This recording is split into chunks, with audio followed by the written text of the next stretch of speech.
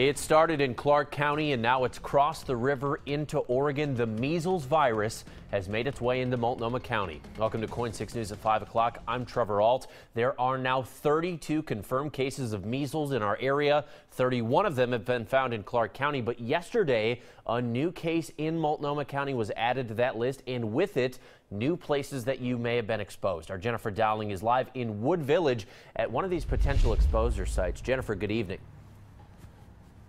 Good evening, Trevor. Yeah, this is the Fred Meyer in Wood Village, where someone with a confirmed case of measles has visited. That means that people who are shopping here or employees might have been exposed to that measles virus. Now, health officials have told us that the person who contracted it, they came in contact with someone who was involved in that Clark County outbreak, which again now sits at more than 30 cases, as Trevor mentioned, since the first of the year, with even more suspected. Health officials are warning the public that this is a highly contagious virus. It can sit with someone for up to a week before showing that signature red rash.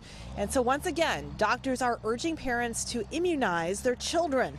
Dr. Jennifer Vines, the deputy health officer for the Multnomah County Health Department, is hoping that this message gets through. When diseases become real, I think the parents who maybe were putting off vaccines or just hadn't really made a decision, I think it gets their attention. And I think we do sometimes see a bump in vaccination after an outbreak like this, so that's certainly my hope. So if you live or work in Multnomah County, take a look at the exposure sites shown here on the map.